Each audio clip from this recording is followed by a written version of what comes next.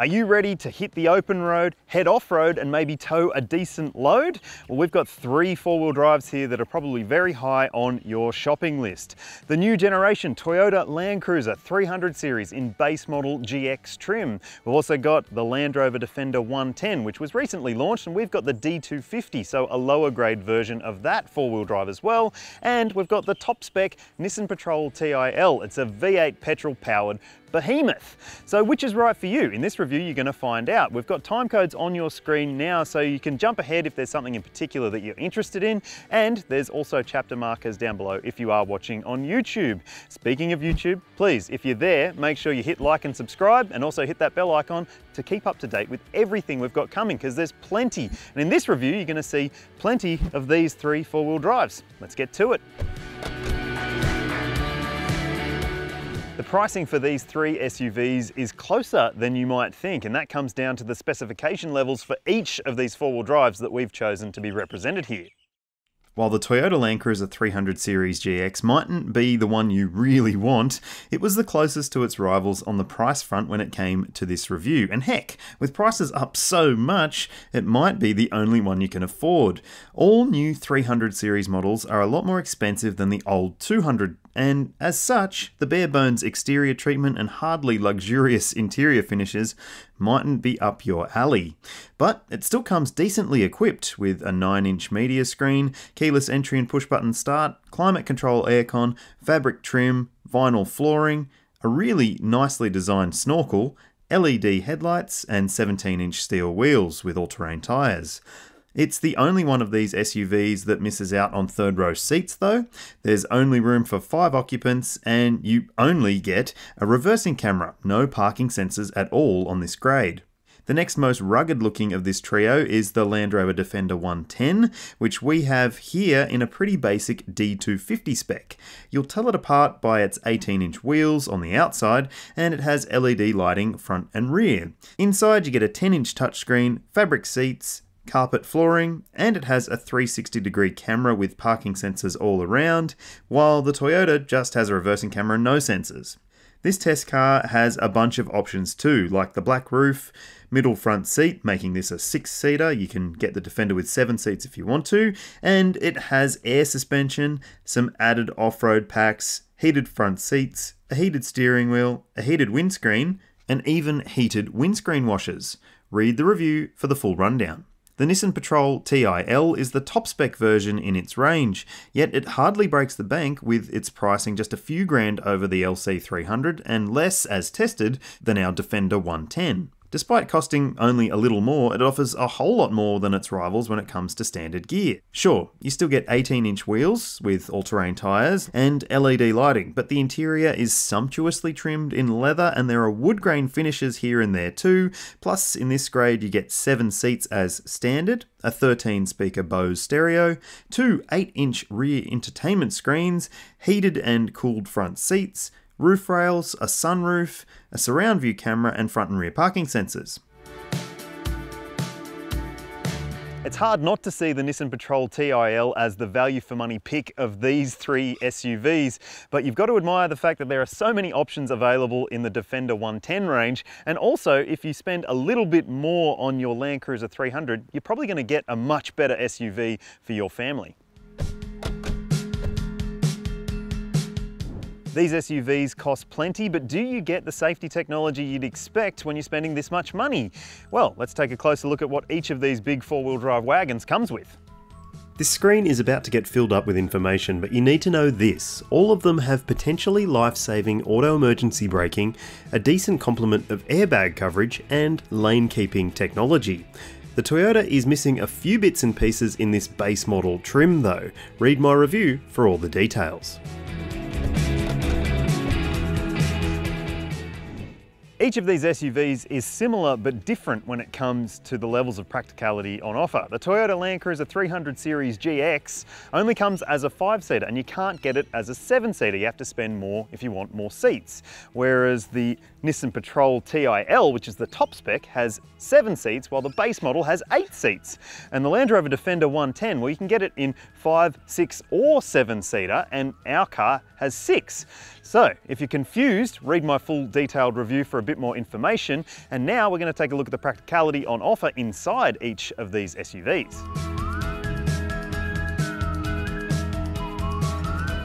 Bags the middle seat. You don't get to say that in many SUVs these days, but this car, the Defender 110 D250 that we've got, has the middle jump seat, which is a rare thing in most cars these days. And you can probably see why, because it doesn't necessarily feel like the safest spot to sit. You are quite high, and as you can see, fair bit of gap underneath here, and I'd have to sort of either have my foot up here or over here with the passenger. So it's an interesting thing, not something that I would option, and it is optional. I'll jump into the driver's seat for this next bit so I can talk you through some of the other things in this Defender. Now, you would think that something that is as rugged and as purposeful as this Defender 110 would feel low tech, but it doesn't, because it's got some of the tech that you want and some of the more, I guess, manual controls that you would expect. So you've got your air conditioning controls. There's a bunch of buttons and knobs, which is really nice. Instead of having everything through a touchscreen like a lot of the other JLR products, there's tactile controls, which are really good when you're off-road, trust me. Plus, you've got this beautiful high definition screen, which has all the connectivity and stuff that you want, but also adds a level of technology that some of the other rivals in this test don't have. So, for example, when we were towing, we set up the exact dimensions of the drawbar length and also the width of the caravan, so it had a towing mode that would adjust things based on that. It's really quite clever, and there's a lot of clever tech in this car, as well as the fact that this one has airbag suspension, multiple heights that you can choose, a bunch of different drive modes, and it's just a really clever way of laying all that information through the screen, but also having manual controls down below, and I love it. The other thing about this cabin is that it feels fun, and that's going to mean a lot to you if you're the sort of person who is maybe adventure curious, or you just want to show off to your friends, because this is a really interesting cabin. From the textures and the different furnishings inside this cabin, I love this weird, it's almost like wetsuit material across the top here. You've got hard-wearing plastic. I love the embossed Defender logo on the dashboard, and you've got a part digital dash as well. The instrument cluster is part digital, so you've got digital speedo, but also some manual elements to it as well. Up here is one of the interesting points as well. Obviously, if you do have someone in the middle, you're going to struggle to see through their head because there's a massive headrest here. And if you don't have that seat deployed, then you've got a spare tire in the way, but there's an optional digital camera system, so you can use the camera that's mounted on top and the aerial section. And you do need as much help as you can get when it comes to seeing around this car, because it doesn't have the best visibility from the driver's seat. Practicality otherwise is quite good. Let me just fold this back down so I can show you. There are a pair of cup holders here. That's a bit hard, so you got to watch your elbows on it. And there's also a bunch of charge points here. You've got charge points down here, you've got another charge point here. You could basically charge anything that you want. Well, maybe not anything, but there's also a power point in the boot as well. Now, before we get to the boot, let's take a look in the second row. Backseat space in the Defender 110 is pretty damn roomy, I have to say. This seat's set for me. 182 centimeters, 6 foot tall, heaps of knee room here, lots of foot room, and the seat comfort is really good too. It's a harder material. It's not necessarily going to be soft on the backs of your legs, but maybe don't wear your Speedos if you're sitting in the back. There are child seat anchor points in the back. You've got ISOFIX on the outboard seats and 3 top tethers as well. If you've got a child in a rear-facing seat, then they might love the fact that there's a little window they can look out up in the roofline, and it's not too bright that it'll wake them up on a road trip. I've got a 6-month-old, so I get it. There are rear air vents back here as well. Obviously, you've got access to those charge points, which are on that middle front seat too. And all in all, it's a pretty nice place to be. But one other thing I'll call out is the materials back here are nice. A little bit Spartan in terms of storage options. There's no cup holders, there's no map pockets. You've got a pair of bottle holders down in the doors, but you also get a rear warning system. So if you start to open the door and there's something approaching from behind, then there's a little warning light there that'll tell you just hold on a sec. And I really like that. It's pretty clever. If you sat in the base model version of the 200 series Land Cruiser, you'd feel like you were sitting in a base model car. But in the 300 series Land Cruiser, things are considerably more contemporary and a lot more modern feeling and comfortable too. These seats are really good. Not so sold on this sort of mouse fur feeling suede-ish fabric.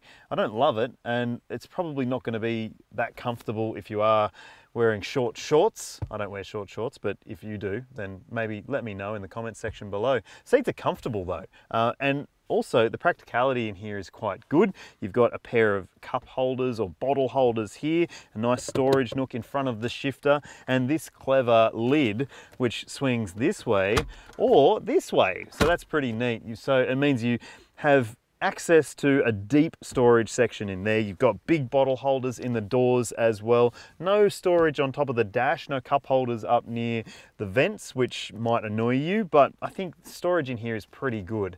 What I will say is though, GX model now comes with a black headliner. I don't love black headliners, and I think it feels a bit dark in here. There's a lot of dark plastic and dark materials, and it doesn't necessarily feel, well, very airy.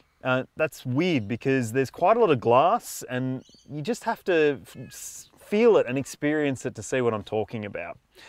Other things we can talk about. Okay, so you've got a 9-inch touchscreen media system, no sat nav, Apple CarPlay and Android Auto on this base model GX. You've got dual zone climate control. I love these controls. These switches are lovely. I like the knurled feel mode selector down here as well. And I like the fact that this drive mode selector is quite prominent and easy to access, which just makes it a little bit easier to deal with when you are off-road or whatever you're doing. So up front, not too bad. Let's check out the second row. As I said before, the Land Cruiser 300 GX is a dedicated 5-seater, and that means that you can't slide these seats forward or backwards. So this is the position you get, although you can recline the backrest. For me, it's pretty comfortable. I've got plenty of leg room in front of me. This seat's set for my driving position. Got plenty of foot room as well, and headroom and shoulder room is pretty good too. You can fit 3 across in here pretty comfortably, a bit more comfortably than in the Defender, and there are rear seat air vents as well. No USB ports down here though, so charging for the youngsters, if you've got youngsters, might be a frustration point. You've got ISOFIX child seat anchor points on the outboard seats as well, plus 3 top tethers too.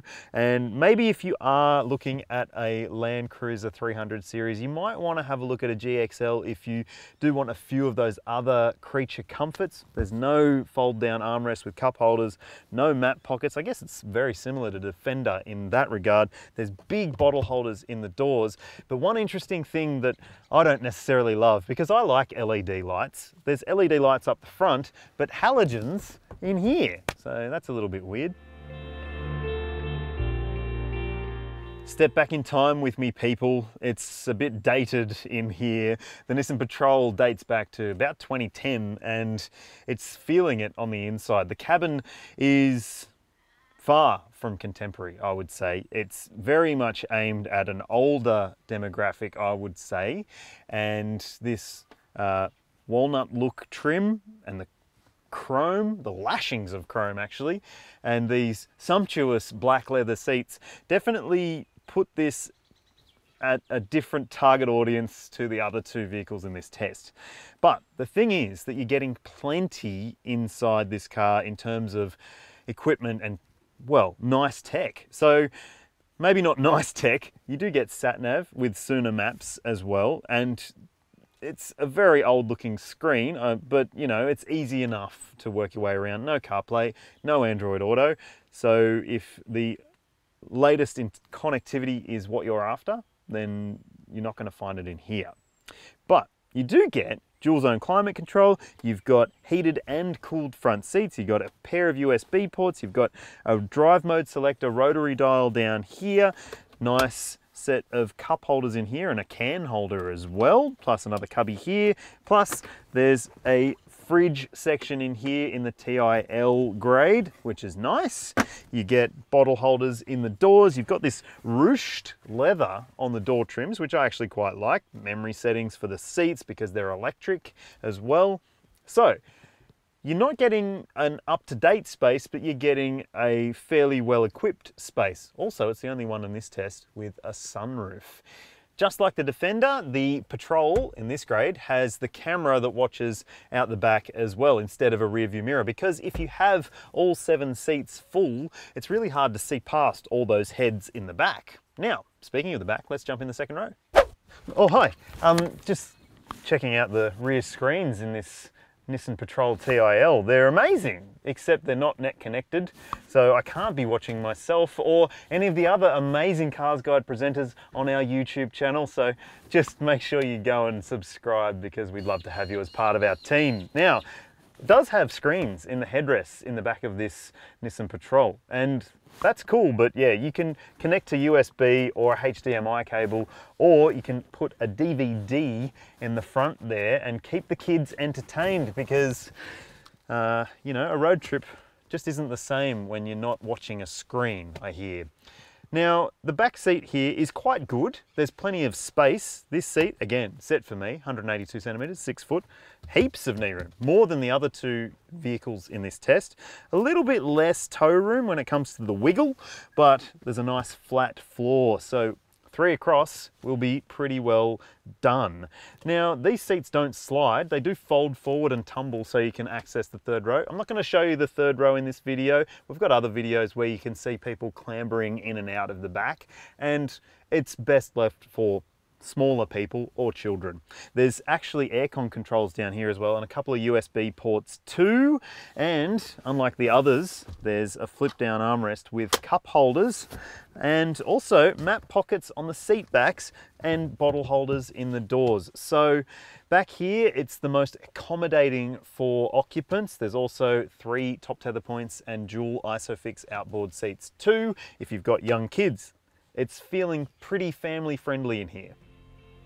On your screen now, you'll see the stated boot capacity for each of these 3 SUVs. As you'd expect, it's a bit different between all 3. And you'll also see what it looks like when we fit our CarsGuide luggage into the boot of each of these models.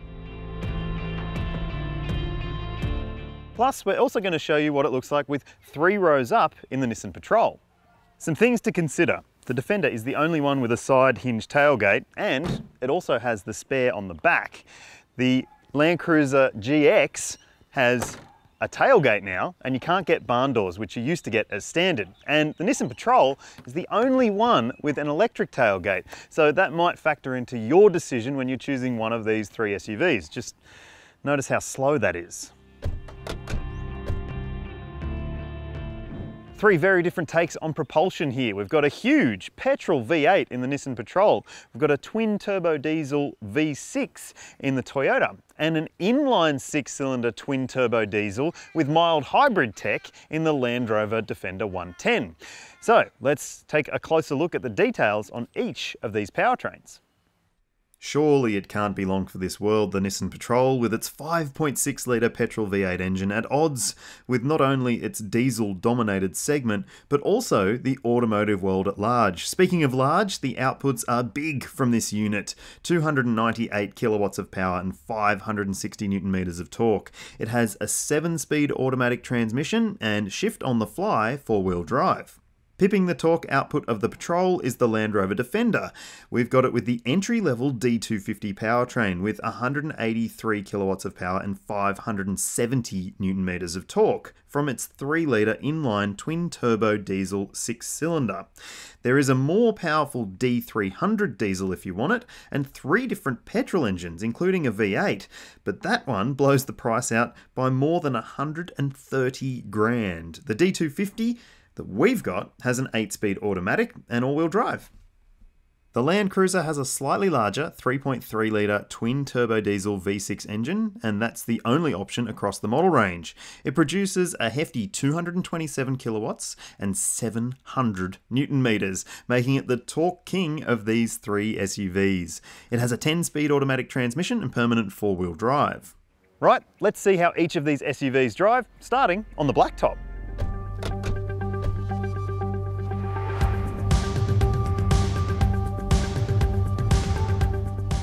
The LandCruiser 300 series doesn't feel as big as it is in urban and highway driving, and it kind of shrinks around you. Part of that is to do with the steering, which is easy and predictable in urban settings and reassuring and confident mostly at highway pace.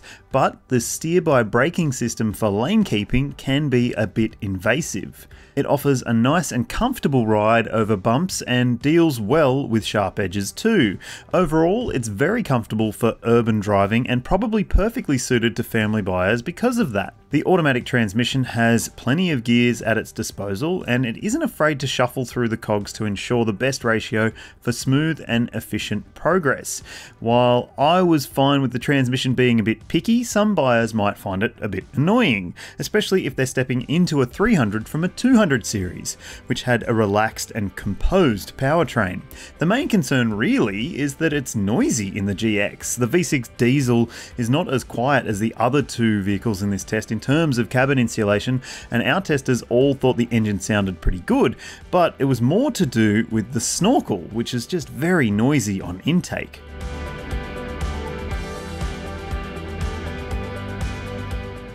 It feels so much bigger, that's the first thing you notice, but its steering is extremely light and actually kind of off-putting because of that.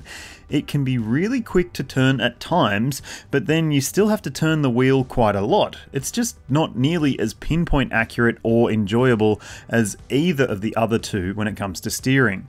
The suspension can be a little firm at times, but also wobbly when it comes to the body control, and the front suspension can shudder a little bit over sharp jolts.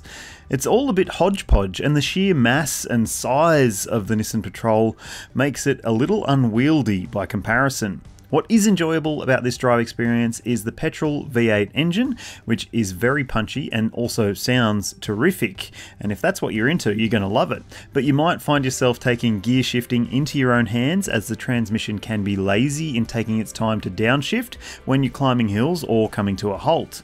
It's almost like stepping back in time a bit here. This is an old feeling drive experience and just isn't quite as polished or enjoyable as either of the other vehicles in this test. It's a convincing third place for the urban and highway driving experience.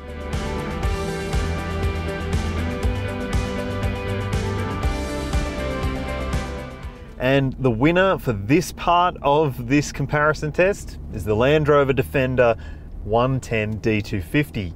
This engine is superb. It's a fantastically refined and beautiful revving engine. It's just a great inline 6-cylinder. One of the nicest engines on the market right now, I would say. And a lot of that is just, it feels more like a luxury SUV than the other two vehicles in this test. And obviously there is mild hybridness to it. You don't really notice it, so don't even buy into it, I would suggest.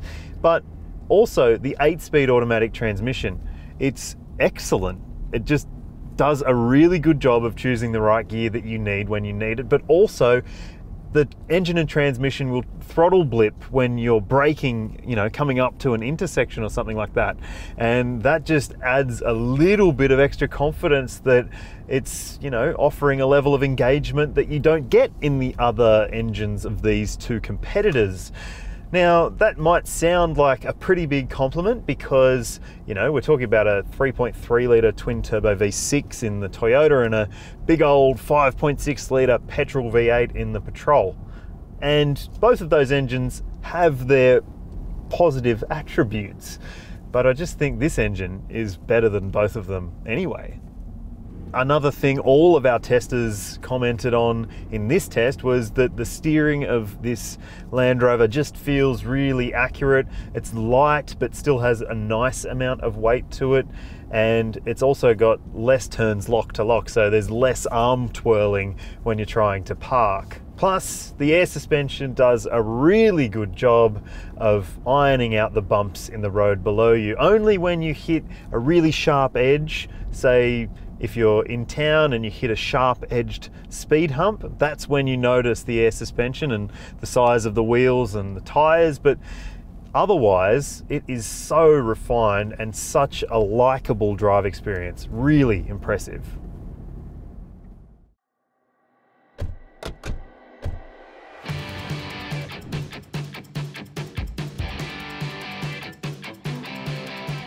All three of these four-wheel drives are rated to the same level when it comes to braked towing capacity, a maximum of 3.5 tons, which is plenty. Now, we don't quite have that much weight here, but this Avida Topaz caravan weighs 2750 kilos, so it's definitely enough to push these three and see how they cope on the big Aussie road trip, just in a much smaller scale. Thanks to Avida for lending us this van. Now, let's see how each of these three tow. To say we expected better of the LC300 would be apt when it came to towing. It wasn't nearly as composed or comfortable as its rivals for the driver or passengers during our towing test loop, and it felt considerably more busy and bumpy overall. There was lots of nose to tail bobbing, and you can really just feel that shorter wheelbase compared to its rivals. Just the ride comfort and compliance, not quite there. The LC300's steering was a highlight when towing, with nice weighting and feel to the driver's hands. It still runs a hydraulic steering setup, and the system does offer a level of engagement that's impressive, but that active lane keeping tech can correct the steering line by braking certain wheels, and there was one moment where the steer by braking system caught me unawares, which, you know, isn't ideal with 3 tons in tow. The engine is up to the task, but it can also sound a little raucous when you push it hard. And yes, on paper, the 3.3 litre V6 offers more grunt than the V8, and it also has more gears to play with for hilly roads or when accelerating from a standstill. 10 gears as opposed to 6 in the 200 series. And it can feel busy at times, as though it's doing more work than it ought to be doing when you're driving. That isn't to say it isn't settled at freeway pace. We sat at 110 k's an hour and the rev readout was just under 1500 RPM, and it appeared to be in 10th gear too. Our hill climb section showed that it shuffled back to 5th gear to maintain 90 kilometers an hour.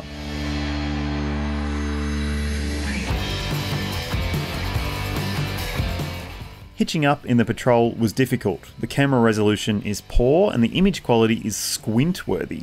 I relied on my colleagues the most with this vehicle when trying to line up the caravan. As for towing, the biggest issue I had with it was the steering response and accuracy, which simply doesn't offer a very true feel for the road. It's very hard to find a comfortable position for the steering on the straight ahead, and maintaining a line requires a lot of constant adjustment.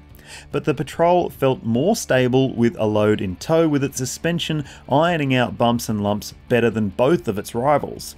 While the nose-to-tail bobbing was bad in the Toyota and improved in the Defender, it was almost non-existent in the Patrol.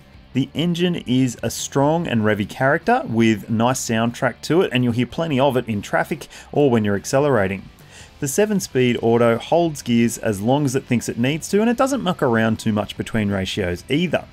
It's pretty quick to react to sudden throttle inputs as well, but when you're going slower, it can be a little eager to hang on to higher gears rather than downshift. Of note, the Patrol was revving a little higher at 110 k's an hour, 1800 RPM in 7th gear, but it's petrol powered and it has fewer ratios than its rivals.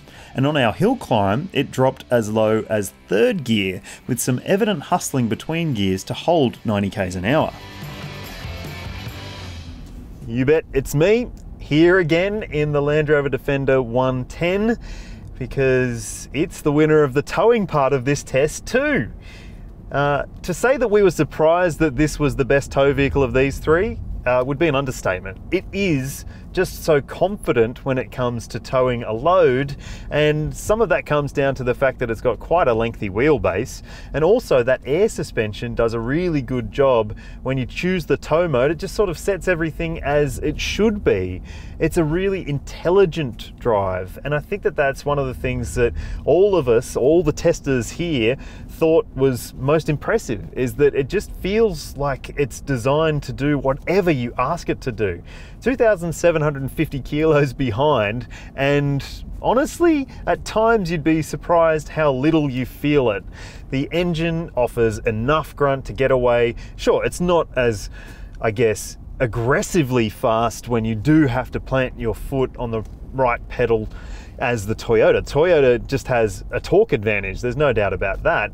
And obviously you're not getting that same sort of visceral experience of the V8 soundtrack in the Patrol, but what you are getting is a really pleasant and refined and comfortable drive experience while towing.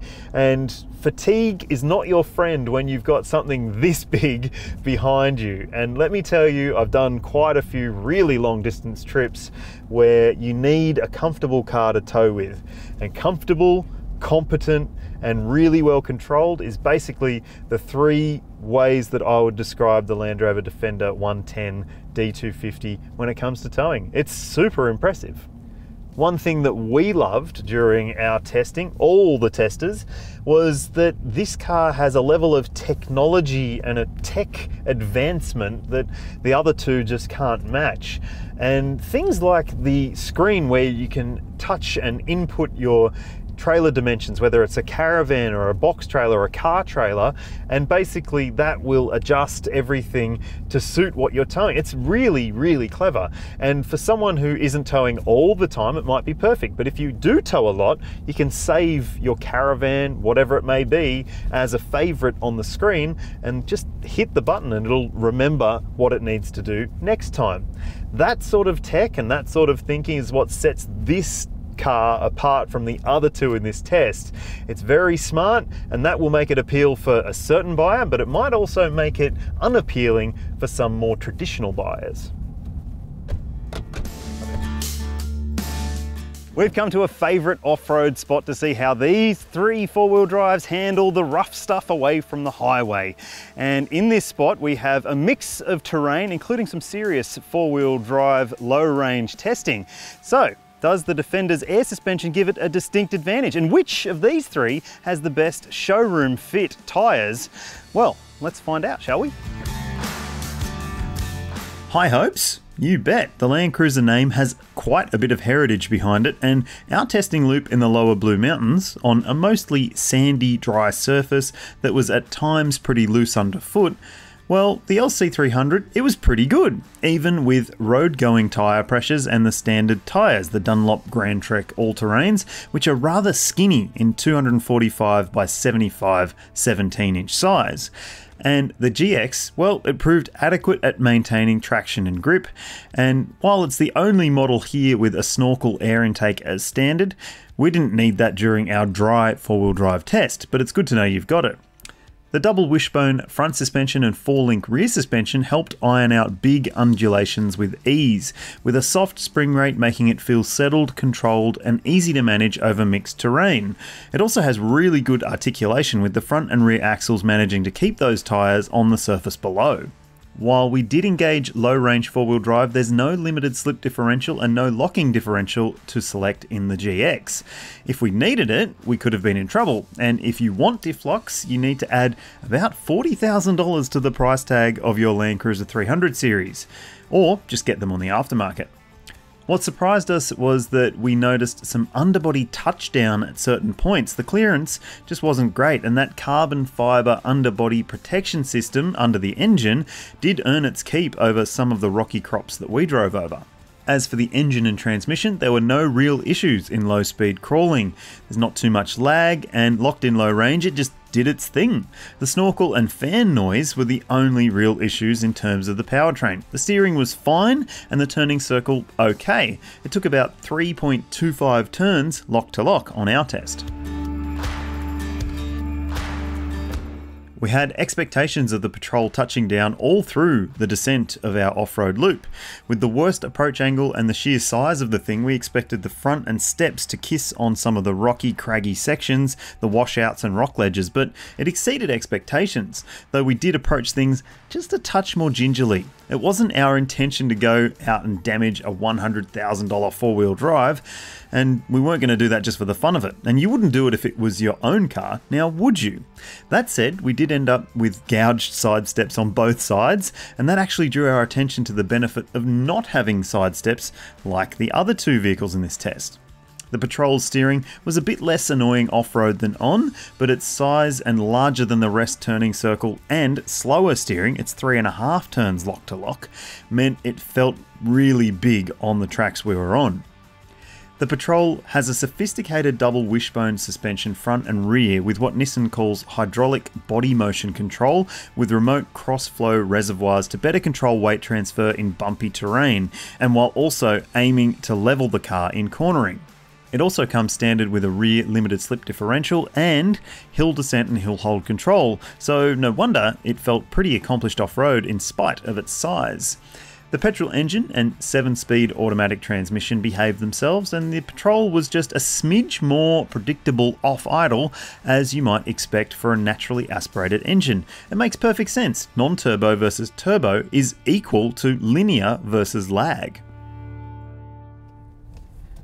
Yep, we're back in the Defender, and yes, it's won this part of the test as well. That's right, the Land Rover Defender 110 D250 is what we've picked as the pick of these three when it comes to off-road driving. And a lot of that comes down to the fact that it has air suspension. The suspension really does do a good job of isolating you from the surface below, but also keeping you in touch with it, which is kind of at odds with what you might think. So it isn't quite as pillowy soft as the LandCruiser, for instance, but it does offer this real level of control over tougher obstacles, and it's just so well sorted. And also the fact that you can raise the vehicle up to suit the surface that you're driving over is just one of those great things about this suspension setup. Now, on that suspension setup, you might think that this air suspension will be super duper soft, but in fact you actually sort of ride over the bumps and lumps, where in the LandCruiser it sort of ducks into everything and it swallows the lumps and bumps a bit better. So it's not perfect, but it is very comfortable. We did a 5-up test in this car and everybody on board said it felt the most comfortable and confident on our test track. And that's saying something compared to the other two vehicles in this test. And a real confidence-inspiring addition to this vehicle is the off-road camera system. So it can monitor the road ahead of you, or the track ahead of you in this instance, and see through the bonnet, essentially. There is a see-through bonnet function, which is really quite neat. And it just means that you're not trying to judge things that you can't see, which is definitely the case in both the other four-wheel drives here. When it comes to the steering, it's light and easy to maneuver, and the engine is very well sorted too. You can rely on engine braking in situations like this. There is hill descent control, of course, although we've just left the car in its auto off-road mode and we haven't really had to touch it at all because it's so clever. Some things you might just want to consider at really low speeds when you're maneuvering and trying to avoid certain obstacles, sharp edges for example, or if you have a rocky cliff face that you're sort of trying to navigate through, you just have to be aware of the fact that the accelerator and brake pedal can be a bit touchy, and at really, really low speeds, like when you're doing inch by inch movements, that can catch you out a little bit because you might find yourself jumping a little bit more than you might want to. So just be aware of that. So on our test loop, under our conditions, this is the best of these three. Not to say that the other two didn't impress us in plenty of ways, but the Defender 110, well, it was just the best today.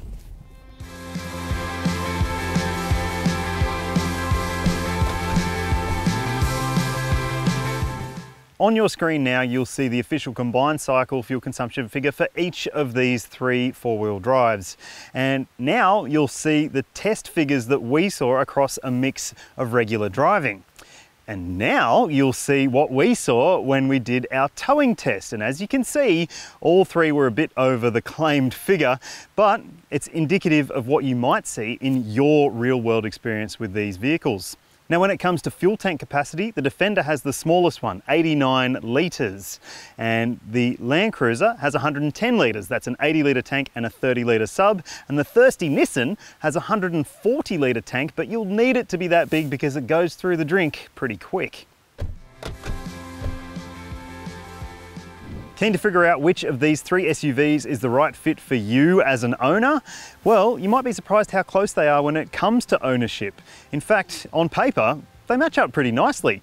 But the Land Rover, Toyota and Nissan all have a 5-year warranty plan. The Toyotas can be extended to 7 years for the powertrain if it's logbook maintained.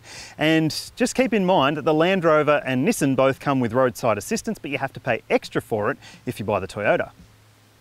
The big issue for the Toyota is its service intervals, which are 6 monthly or every 10,000 kilometres. Considering it has to go in twice a year for servicing, it'll cost you $750 per annum to maintain. The Nissan also needs servicing every 6 months or 10,000.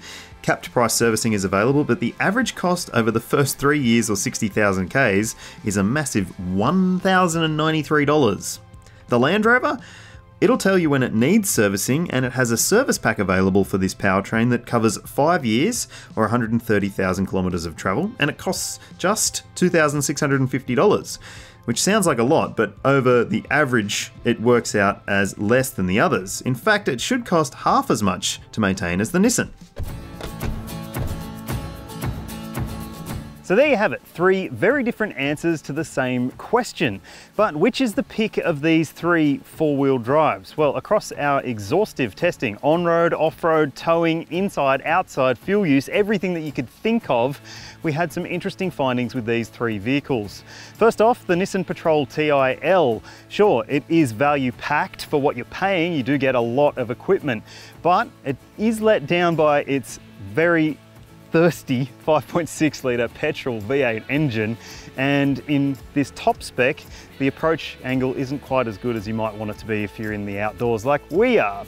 When it comes to the Toyota LandCruiser 300 Series GX, it's not very base model feeling, thankfully, but if you are after a LandCruiser 300 Series, I reckon you should spend a little bit more and at least go for the GXL, which will be a more comfortable and a 7-seater version of that vehicle. Otherwise, pretty impressive in a lot of ways, but let down a bit by its towing performance, if we're honest. And when it comes to the Land Rover Defender 110 D250, it was a bit of a surprise packet. It towed really confidently, and when it came to on-road driving, it was the most refined and comfortable in our testing. Off-road, well, it's built for it, and that airbag suspension with adjustable height really does come into its own when you're in the rough stuff like we are. But tell us which one of these 3 you would choose in the comments section below. And if you're watching on YouTube, don't forget to hit like and subscribe, hit that bell icon so you can keep up to date with all of our videos, because we've got plenty more great content coming from CarsGuide. Thanks for watching.